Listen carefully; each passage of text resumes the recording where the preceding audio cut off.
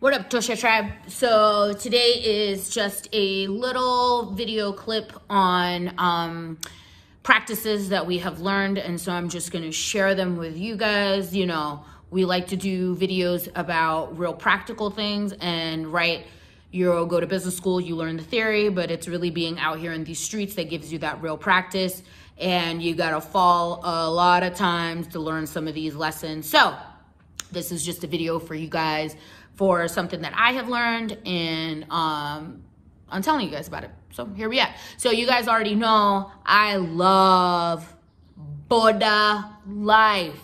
Picky, Boda life, okay? What are those?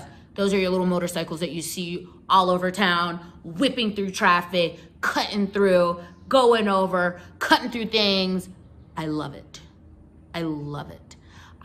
When I first moved here, I was like, this is terrifying. And I've seen some horrible accidents, okay? I have seen some disgusting accidents on the back of these little motorcycles, okay? I remember once I was coming back from the airport, and I guess the lady just didn't hold on hard enough when the guy took off. She just fell back like a sack of potatoes. She said, boop, cracked her head on the floor, and it was just blood, just a river of blood. And I was like, oh God, right? There was another time, my driver and I, we were doing our rounds. It was like a Saturday morning, and it was like early, right? Like we had left the crib at like 7:38. We got onto the highway, and it was just bumper to bumper traffic, right? And we had left early so that we wouldn't have to deal with this thing. And it was just like, what is going on?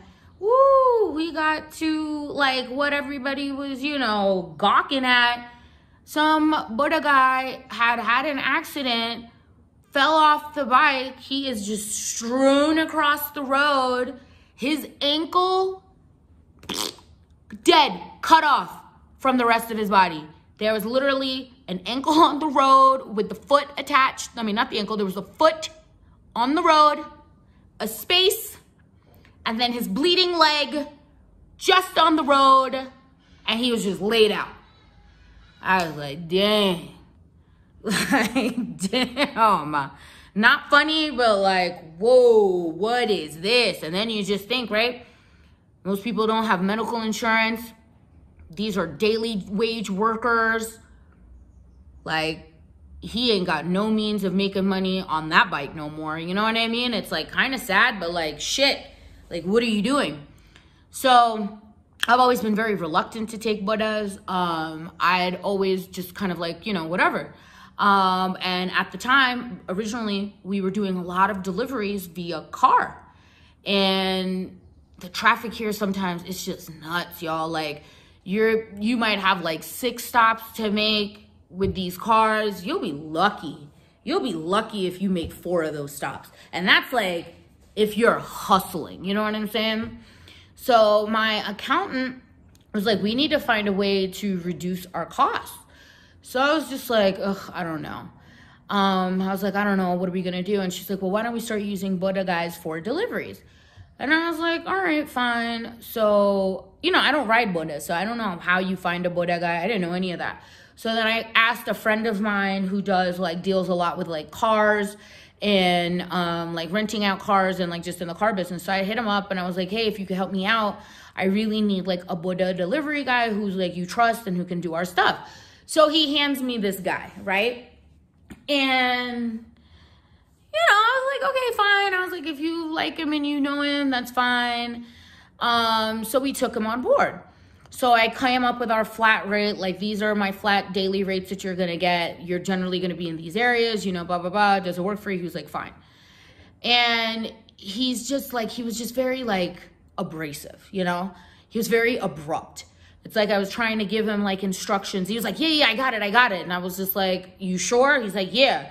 And then he comes back at the end of the day, fucked it all up. And I was just like, next time when somebody is giving you some directions, shut your mouth and listen, all right? Like, I don't know what this is. There would be like one time, like I was out of the country. There was a delivery had to be made. So I called Irene, my house girl, and I was like, yeah, whatever. So I guess it worked out or something. Then there was another time where it was something. And he just texted me. He's like, oh, I'm not going. I said, what you mean you're not going? He's like, yeah, I'm not going because I don't like the way your other lady was talking to me, and she doesn't get to talk to me like that. And I was like, yo, this is work. Like, come on. Like, you know what we're supposed to do. Why are you bothering me right now? And I'm too far for this, right? Fine. So then I come back into town, so I'm having a meeting with my team. And I was like, so what's going on with this guy? And they're all kind of looking around, like, you know, and I was like, what? So finally they were like, Rita, he sucks. He is so hard to talk to. My accountant was like, oh, I don't even talk to him. She said, I thought it was me, so I don't even talk to him. I just leave the papers for him in the front. He can pick them up, and that's it. And I was like, what? And she was like, and so now across the board, all the ladies in the company have had some horrible experience with this guy. How is that possible? You get what I mean? Like, you're here for work. Fine. So now I'm like kind of annoyed or whatever. But now, again, my accountant's like, we need to find ways to cut more costs. So then it just so happens, I was like, you know what, Rita, why don't you just try using this Boda for close things? Because literally, y'all, the difference, it's like some of these rides are $1, okay? $1.20. And if you're in a car, that thing's like double the price, right? And if we're trying to cut costs, and that's the whole point, right? Is where can we cut costs that we can use those extra funds for elsewhere? This was it. So I ended up getting onto one of these Bodas, and it was like love at first sight, y'all. I don't know what I was so scared about. I love Boda. Nowadays, all I use are Boda. In fact, if we have like professional meetings, right? Because around here, businesses and corporations, they want to see you come in a car. They want to know that you have a car. I've lived in nothing but cities. I ain't never had a car. I've never owned a car. I have never bought a car. I've always used public transportation, walking, or a car, right? A cab. So now I'll just meet them in the Boda, and then they pick me up around the corner in the car, and then we go in a car, because I just don't see the point of having these costs. Now, you're probably asking yourself, well, what the hell's the point of this whole video? The point of the video is this. Before you engage and take on new things in your company that you don't know about, you've got to try it out. Once I got onto the Boda and I understood what Boda was like, it changed the game. It changed the game. Because now I'm meeting other Boda guys who are looking to do work, looking to do business. They don't have a problem with being told what to do by a woman, okay? And they're able to do it. Now I got rid of the other guy. I was like, well, I don't need you. You know how many gentlemen are out here who are gonna do this work without giving me a lot of lip and get this done?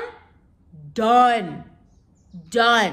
So now I keep a rotation of Boda riders in my phone, because you definitely have to have more than one on deck, right? Because if you don't, sometimes they're not going to show up. This is another thing, and I'll do another little small thing about business practices that I've learned, which is like super irritating here, but that's what they do. Ooh, the video. Anyways, so you're going to be able to, basically the whole point of video is you got to learn what you're trying to have in your business, and you got to go do it yourself. And you might surprise yourself and learn that you love doing these things. Like I said, I even put in a deposit for an electric bike because this is how much I love doing Boda. I've been now doing Boda for exclusively a year. I generally really hate getting into cars, and it's really nice. It's great. It's so liberating. You know, you're just outside flying, cutting through traffic. It's great. So, business practice. Before you go out and hunt to go do something, learn it yourself. It's going to make you more knowledgeable in the market, and it's going to help you cut your costs. Tusha Tribe, I'm out. But like, comments below. Talk to you later.